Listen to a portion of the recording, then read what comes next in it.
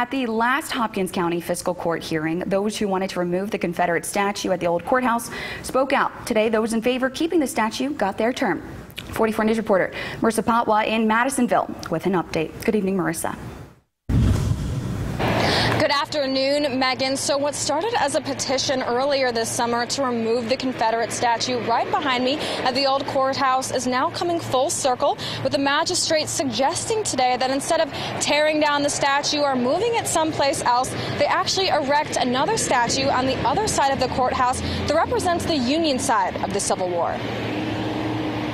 A few dozen people spaced out in the Hopkins County courtroom on Tuesday morning to voice their desire to keep the Confederate statue as a way to preserve history, themselves acknowledging that even if their ancestors were fighting for it, may not have been right. But when they heard the idea to construct another statue, many agreed it was a good solution.